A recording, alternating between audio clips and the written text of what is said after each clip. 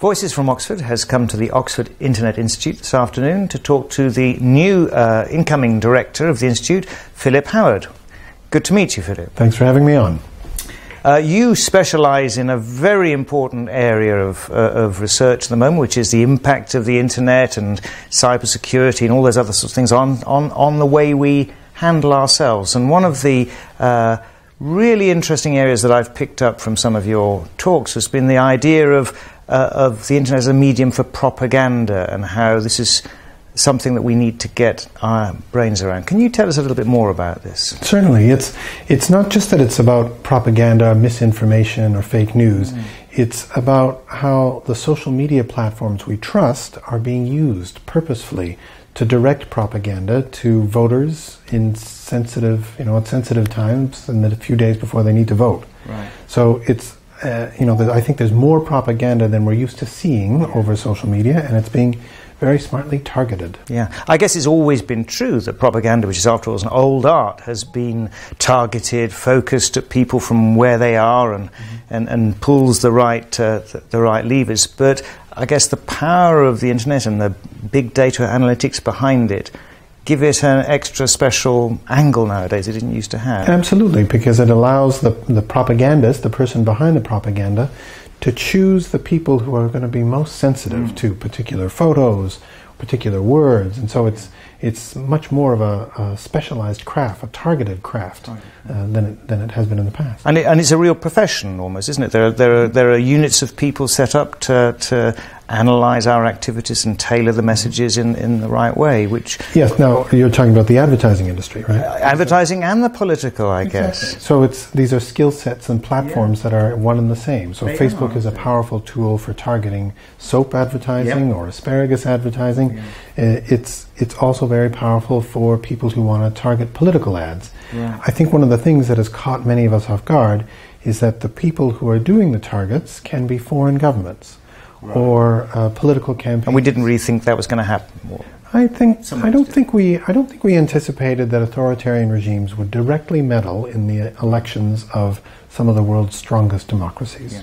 And it's shown their weaknesses. These are strong democracies, but they've got feet of clay. That's right. Well, there's a sensitive moment where voters need to decide, and we sort of trust that they'll spend a few days at least thinking about it. They won't think about elections all year long, but for a few days before they vote, we hope that they'll spend a little time reading the news.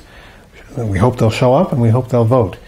And it turns out that media can be used, digital media can be used to get directed messages and interfere with that deliberative process. I think the analogy you make with the advertising trade is an interesting one. It's almost as though it's market segmentation going on, identifying your customers and putting adverts at them. Have you been surprised how effective that has been in targeting certain sectors of voters that really respond well? Yeah. So I think the Internet has long been used from the beginning, has been used for political targeting, micro-targeting. When I first did this kind of research, it was mostly about what we call political redlining. So figuring out which neighborhoods you don't need to spend any time in. They're never going to go your way, and if you've got limited campaign resources, you don't spend time over there. Yeah. And that was also bad for democracy because it meant those citizens didn't get to see alternatives, they didn't get to see a vibrant debate. Maybe a party sent a candidate there who was not as talented as the ones being put forward in other districts. So the face-to-face debates weren't as vibrant. And that drags down the quality of deliberation for the voters in those districts. But now it's not just about the redlining. It's about a segmentation that lets you get different messages to different people based on some cues from their credit card purchases or their health records about what they're going to be responsive to. Yeah. And I guess this is a special instance of the sort of echo chamber that we often hear about in the Internet studies of people choosing to construct their own. Yeah. People that they want to hear from and that they feel comfortable hearing from, and these would self-reinforce. There's certainly some self-reinforcement mechanisms. We tend not to use the echo chamber metaphor. We prefer the scholarly term of selective exposure, which is the process by which we decide to pick the news sources and the candidates that reify what we already believe. I guess that's human nature in a way. You're in your comfort zones and so on, but perhaps it's much easier to do on the internet. Yeah. Yes, I think it's sort of a self-preservation technique. Yeah. It's sort of a means of comforting yourself. I mean, the notions of selective exposure are that we go with candidates who belong to the party that we've supported in the past. Yeah. That's the partisanship explanation. These are all shortcuts. There's the notion that we go with candidates who won't contradict us, yes, right? Because we don't like to be proven wrong. We don't like that cognitive dissonance. Yeah. And then we go with candidates or political ideologies based on some big package we subscribe to. So if we're conservative, yeah, we may choose the other things that other conservatives seem to be. These sound like some pretty major logical fallacies here, yeah, of the traditional sort there. You know? Absolutely. And that's why fake news, junk news, yeah, can be so powerful. It's often content that is full of argumentative fallacies, yeah, that we might recognize as commentary, right, masking as news. But if it's got the BBC colours or the New York Times font and a credible picture, it looks like news. Yeah. So if it quacks like a duck, maybe it's a duck. Exactly. It may actually be a duck. We could feel very depressed about it and think this is just going to go worse and worse. We're going to hell in a handcart. Or do you think there are ways that we can, all of us, get wise? Mm-hmm. In realistic ways that we can protect ourselves against both this segmentation, this tendency to seek reinforcement, mm-hmm, this not realizing we're being targeted by parties with an axe to grind and so on. Are there other things that people can realistically start to do that may see us get out of this? Perhaps it's my mood at the moment, but I would say no. Right, okay. I think the battle is lost for the internet that we have now. It's right.